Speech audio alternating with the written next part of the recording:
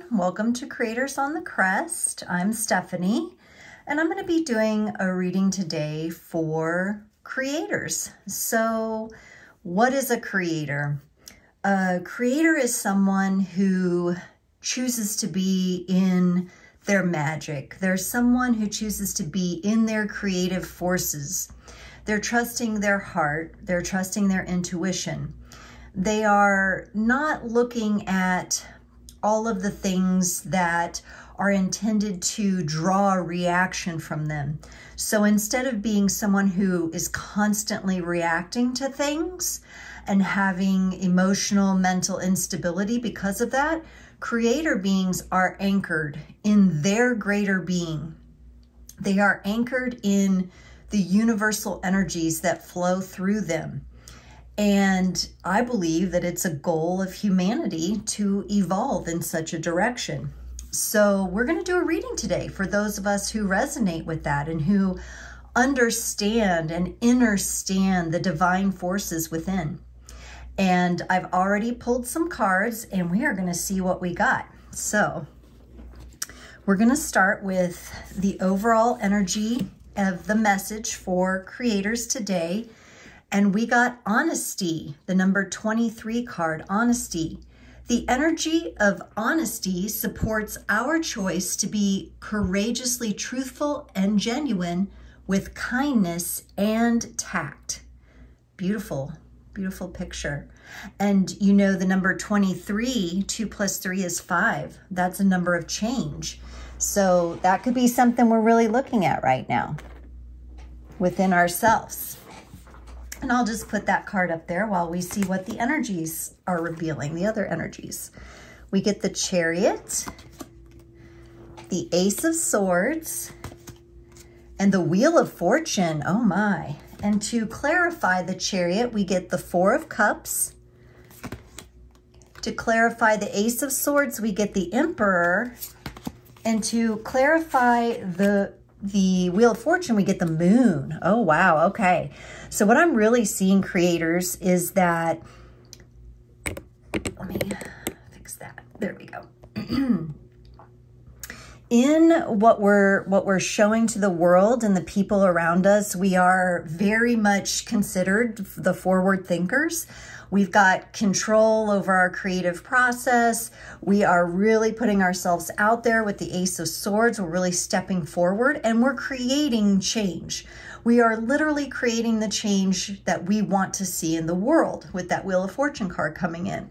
We've got a lot of momentum. We've got a lot of nurturing and intuition combined with logic and analysis, which is a really beautiful balance. Now, in our shadows, we have to remember a few things. So we have to remember first that there will be times where we feel a bit lost, a bit forlorn, a bit sad, a bit melancholy about how others are or are not receiving the creative energy that we're putting out there. What we have to keep in mind is what I just said.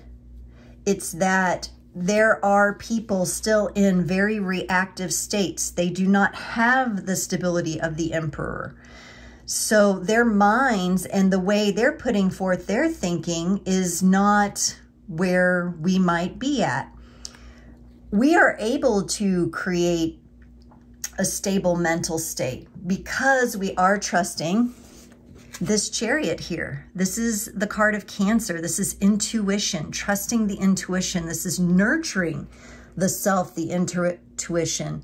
This is feeling our way through the sadness, addressing it and acknowledging it so we can step out stably with our mental aligned with our emotional. As we create this change, however, we're going to have to remember that it's going to be a constant check-in with our own shadows, with the ways that we haven't been clear on things before, with acknowledging that we were once in a place of shadow and confusion, and to not alienate people who are still learning. Now, we don't necessarily have to go seek them out and try to force and convince them to do anything. These Emperor energies might kind of lead us there, but we'll have to remember that that just brings sadness upon us. What we need to do is stay in these creative forces of the change that we want to be and see in the world, and the rest will be illuminated as we go. It's not our job to pull people in. It's our job to create the space so that they can find it. Okay. Now, I also pulled an oracle card, or I thought I pulled an oracle card from the Shaman's Dream Oracle, but I actually pulled two. Let's take a look at what we got. Ooh, wow. So we got the Moon Maiden, which is New Beginnings, the 41 card, and dances on one foot, a balancing act.